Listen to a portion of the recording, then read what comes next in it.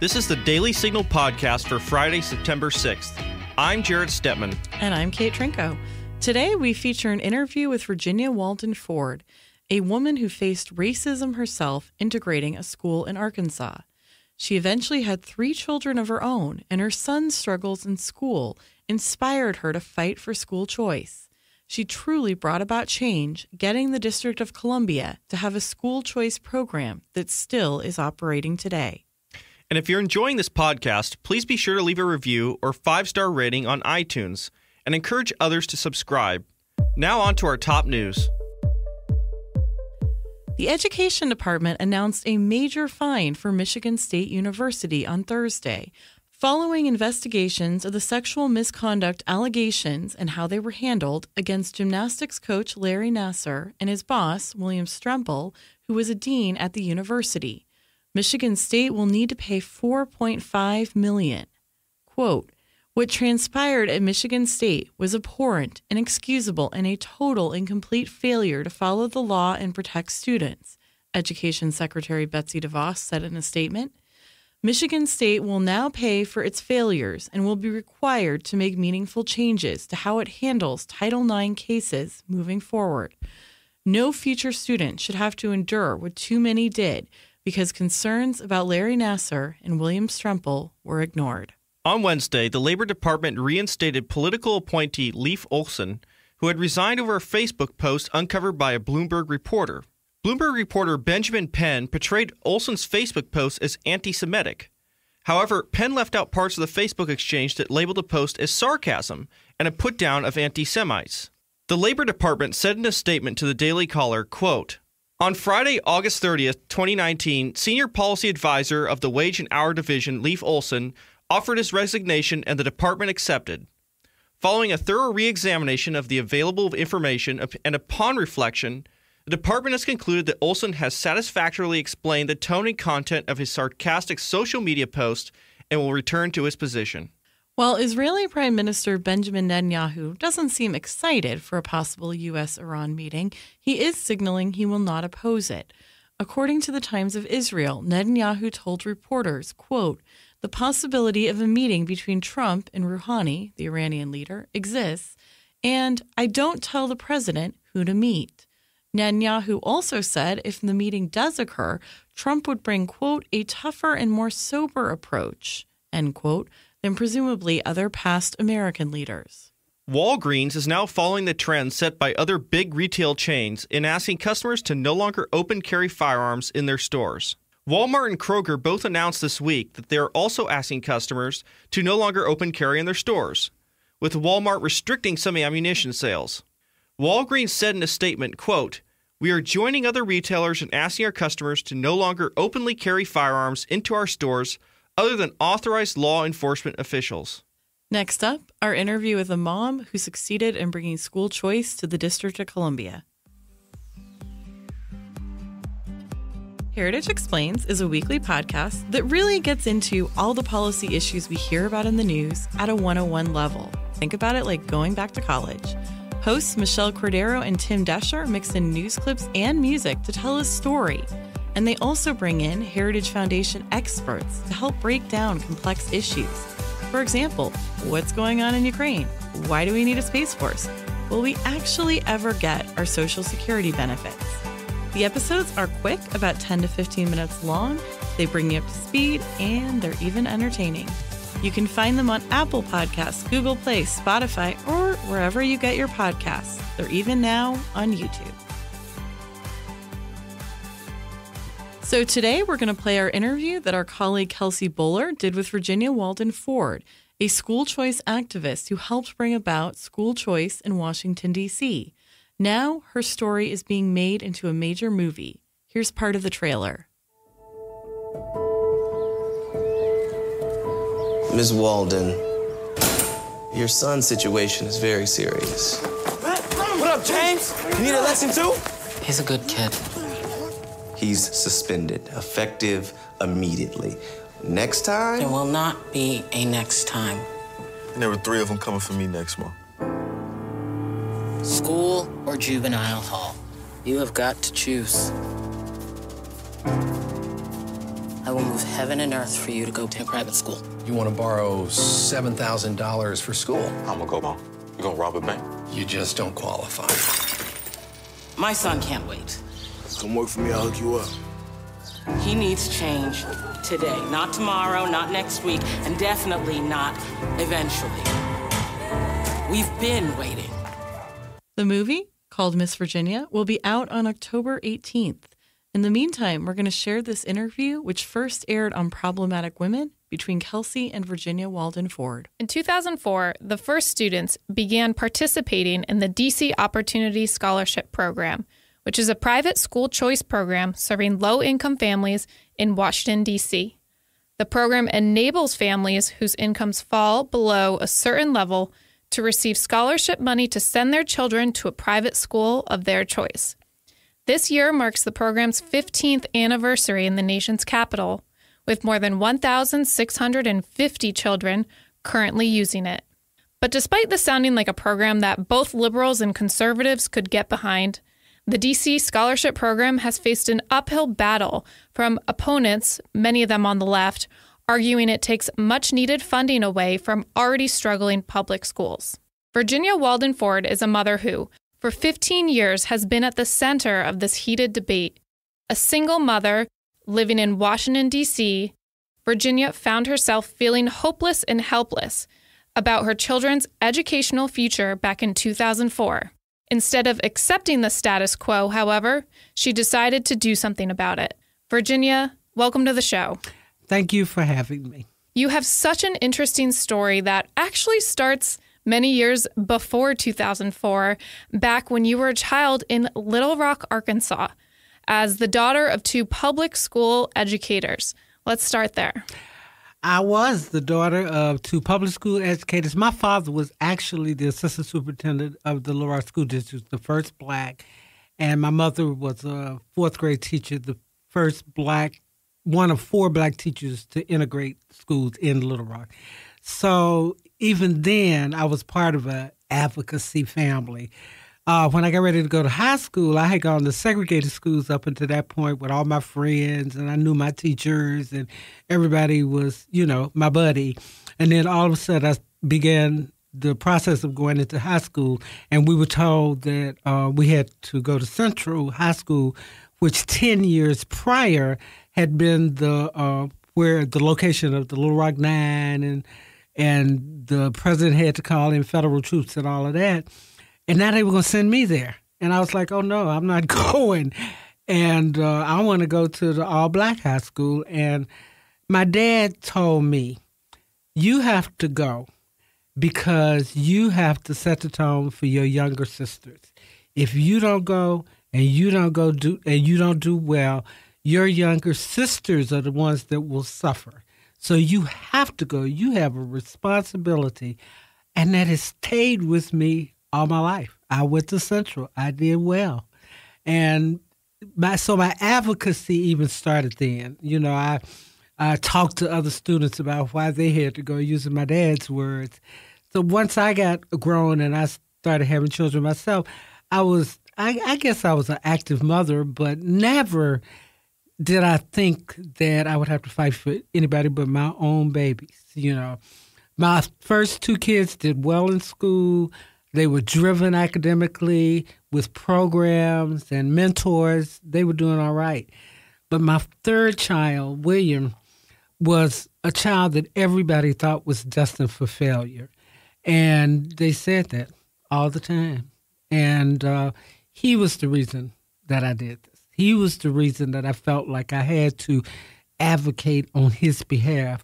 We've learned as low-income parents or as single mothers or as working class parents, we've learned that the advocates for our children are us.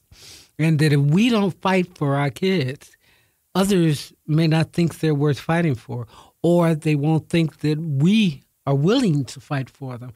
And so that's kind of how I got to the DC Opportunity Scholarship Program. Organizing parents and getting parents out was because of those kind of things. But it was Daddy's word. You have responsibility. I can't tell you how that rings in my ears all the time. There's this interesting thread that weaves throughout your entire life where when you were a child, the government was telling you what school you had to attend. In that case, it was segregated schools. And your parents took it upon themselves to say, no, we are going to choose to go to a different school. Absolutely. And then when you grew up and were a parent yourself, you did the same thing for your children. I want to take a step back from this conversation because not everybody knows what we're talking about when we say school choice or scholarship program. So could you provide some perspective on that? In the 2000s, the District of Columbia traditional public schools were not faring well. Kids were failing. I think they were at 46% failure rate. Members of Congress looked at that and said, we need to do something to help D.C. kids. So proposal a couple of times, actually, this was kind of a 10-year process, several proposals providing scholarship help for low-income children in the District of Columbia was proposed, and several times it failed. And then in 2003, we went through another process of getting some legislation passed, and we organized parents to come speak for themselves on Capitol Hill and talk about what despair their children were in. And many members of Congress supported us and decided that this was certainly worth fighting for. So after a year-long fight, it actually passed the three-sector initiative. It's the D.C.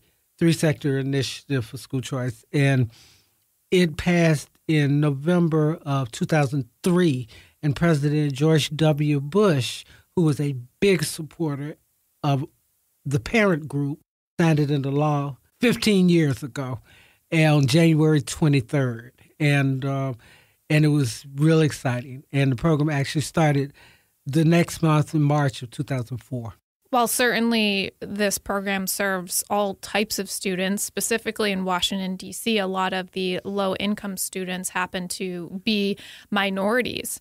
And, given the history of this program and given the fact that those on the left so often stand for choice, my body, my choice, those types of phrases you hear heard quite often, if you don't know this issue well, you'd be surprised to hear that it is actually liberals who are the biggest opponents of school choice programs. Why? Absolutely. There's a part of me that thinks the reason they don't support us because they didn't think of it first, but that's just me. But I don't know. Some of it stems back to when Brown versus Board of Education passed, and a few years later, schools were trying to be desegregated, and in 1957, when the Little Rock 9 went in, some of the southern schools closed for a year. They closed for a year. And white students were going to private schools that were started just because they didn't have a school to go to. Black kids either didn't get educated or were sent away or something like that because it was southern states. I think some of it is that emotional kind of thing where they started schools and their kids went to schools and ours didn't, so we're not going to ever support this. I think it's emotional. I think it's they're not thinking straight because usually if you sit down and you talk to liberals about what this really means, you can actually change minds. I've done it a million times. But it's hard to, on a larger bracket, when we're trying to get a bigger program passed in the state or city or federal, to get everybody on that page. So, okay, that's my kind of idealistic reason. But people have been asking me that for years, and I promise you, I don't know. I don't get it. Who would not want a child to be in a better environment? I just never have understood it. Eleanor Holmes Norton, who is the representative for D.C., has been an opponent of this program from day one. She won't talk about it. She won't think about it. We tried to meet with her. She told us we were not being treated fairly, which I didn't get. And so I have never understood it. I think it's very sad because we have watched children do incredibly well in schools that their parents chose for them. And another myth to that is low-income parents can't choose school, because that's not true. They do a better job than some people I know that are more educated. And they came to me with lists of things they wanted for their children. It was beautiful and amazing. So I wish I knew. I wish there was something I could say that would change the minds of those that oppose these kinds of programs. I know as a conservative, it can be hard enough standing up for school choice programs, but I am white, and I imagine as an African-American woman, it can be that much harder because certain people have certain ideas about how you're supposed to think and vote. Exactly. So how does race play into this conversation about school choice? Well, to be perfectly honest, it's hard for me to talk to some of my family members and friends about how I feel about these particular kinds of issues, and not many issues that are conservative.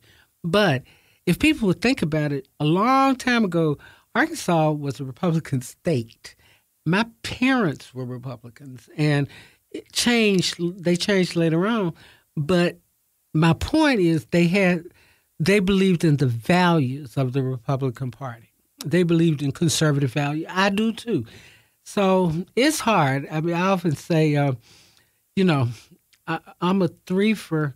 I'm African-American, a woman, and a Republican. So it's hard. It's really hard. And but in the fact of school choice, I fight for kids, and they can't deny me that. Well, speaking of race, I feel that as a millennial who grew up in an era that didn't have systematic forms of racism on the law, in the law, on the books, I constantly have to remind myself that there are still living people like yourself who dealt with systematic forms of racism. Yeah. And this conversation is so difficult to have these days. What is your advice specifically for millennials? We have a lot of young millennial females who listen to this podcast. What's your advice for them for bridging these conversations and being able to have a productive conversation about issues of race in today's world? Well, talk to women my age who are conservative. I mean, you'll find women, there are a lot more people that are conservative, just not saying it, so you can seek out people. There are a number of people that I used to go to for advice, when I was younger and going through it. So I know it's got to be hard. But opening up the doors to a real conversation where people are really being honest about how they feel, it's important. As you notice, I love and am loved by people at Heritage because I've always been honest, or at least I think I've been always honest about my feelings about all kinds of things. I learned that from women older than me who had already been through it, because when you make choices that are not popular to everybody, or to everybody in your little space, then you have to learn how to bring others into that space, people that do support what you believe. But it is hard, I mean, even myself talking to people, but I'm open. Do you understand? I'm open. I mean, if somebody says something, I don't get bent out of shape or angry or upset. I try to focus on what that person is saying and how that person needs to be helped to understand. Because I always assume when a person has a question, they want to answer, not a fight. You're also, I'm going to switch gears a little bit. You're going to be featured in an upcoming movie, given this pretty crazy life you live. Tell us about that. Well, about 8 years ago, I was approached by a film company to do a movie about the D.C. experience, which can't be told according to them if they don't tell about me. And I'll second that. It's pretty nerve-wracking, I am not a person that craves to be on the front, Actually, when I was working with parents here for the legislative fight, I made sure that parents learned how to be in the front. And that's the role I like playing. I like teaching people and teaching them how to take the lead. So it's interesting. So, but anyway, they wrote a script. They wrote a number of scripts. And then they finally wrote a script that I really thought was a positive script for our story. And our story is that parents in D.C. stood shoulder to shoulder and fought for their children, you know, but there's always got to be a leader that brings them to that. But everybody came to it together. So it's pretty amazing what they've done. It's a full feature film. The Uzo Aduba, who was Crazy Eyes on Orange is the New Black, is playing me. And she's really good. And that's pretty fascinating. Matthew Modine is playing kind of the senator, the member of the House, I believe. It's really good. It's pretty exciting. It's pretty fun. Do you know the name yet or where it will be released? I've tried to change. The name of the movie is Miss Virginia. That's incredible. That gives our listeners an idea of the woman we currently have the privilege of speaking with. Well, this is a podcast called Problematic Women. Our goal is to reach younger women, specifically, women on the right. And I always like to end with the question of, do you identify as a feminist? Because, when I interview women who lean right, we always get different and interesting answers. I did when I was younger. I'm an accountant by trade. I mean, that's what I did as a living. I'm an accountant. I was usually the only woman in a group of men. And so I felt very strongly about letting them know that I couldn't be somebody to be toyed with. So I think I really did identify. I'm not sure if I ever said that I was, but I think I did when I was younger. Now, I just identify as a strong woman.